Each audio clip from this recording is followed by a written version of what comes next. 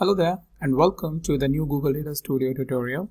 And in this tutorial I will show you how you can create and utilize the date range filters within the Google Data Studio. So date range filter is an amazing filter, I would say, because what it has is almost entire functionality which you usually see in any Google report. So if you have been a Google user, the various platform that it provides, then you know that it shows the last 7 days information or last 30 days, things like that.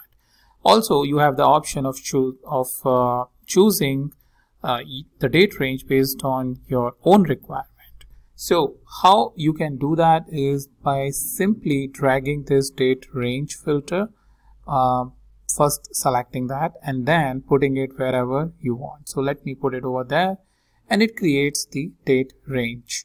So if I go into the view mode, since this report contains the information from 2009 to 2012, we can always select a particular range by selecting over here 2010 January 1st.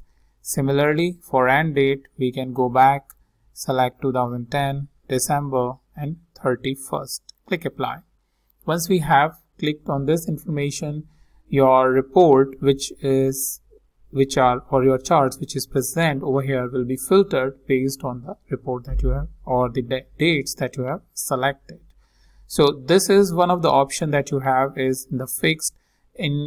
As I mentioned, it has a couple of other options like last 7 days, 14 days, 18 days, 30 days, so on and so forth for your report that you can apply and get those dynamic results out. And this type of date range filter is also present in various tools like business intelligence tool. For example, personally I have seen it in the Salesforce as well as in some of the other CRMs where this type of information is given, where your relative dates are present and then your report is automatically filtered based on that date range.